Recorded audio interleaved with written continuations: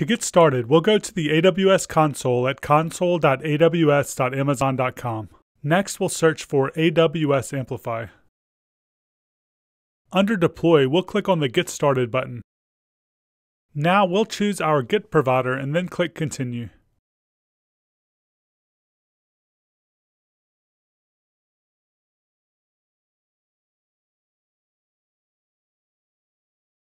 After authenticating with GitHub, we should be able to choose the repository and the branch that we'd like to deploy.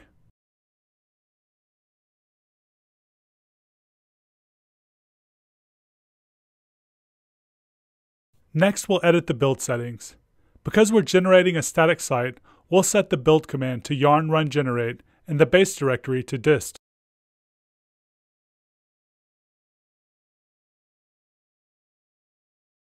We'll save the updated build settings, scroll down and click Next. To deploy, click Save and Deploy. Once the deployment is successful, you should see 4 green check marks. To view the live app, click on the URL given to you by the Amplify console.